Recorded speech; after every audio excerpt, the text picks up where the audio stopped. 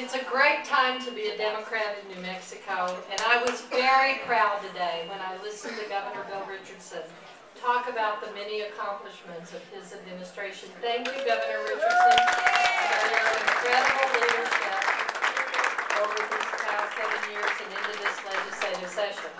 But I'm really here to say thank you to all of you for coming together tonight to support the Democratic Party, our many Democratic legislative leaders who've done incredible things in their service to New Mexico. You know, I was a party chair once. I know how tough it is to raise money for the Democratic Party at any time. People always want to give to their favorite candidate. We've got a few of them out there. We have Congressman Teague out there. We have a whole lot of candidates out there, some of whom you're going to hear from tonight.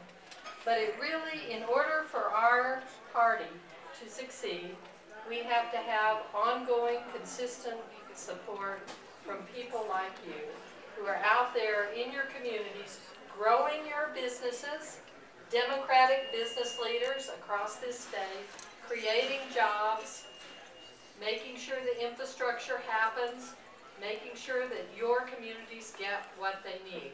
So again, I'm just here tonight to say thank you from the bottom of my heart, and I am sure on behalf of our new chairman, who's doing an incredible job of leading Democrats in this tough time across the country and in New Mexico, I couldn't be prouder than I am of Javier Gonzalez and his leadership of the Democrats. And all those other tried and true Democratic leaders, our Democratic National Committee woman, our Vice Chair, Annabelle Sanchez, who come together not just during election year, but every year to make sure that the wheels keep turning. And with your help, this will be an incredible year. It is a time for a leader who has real ideas for real solutions. Thank you.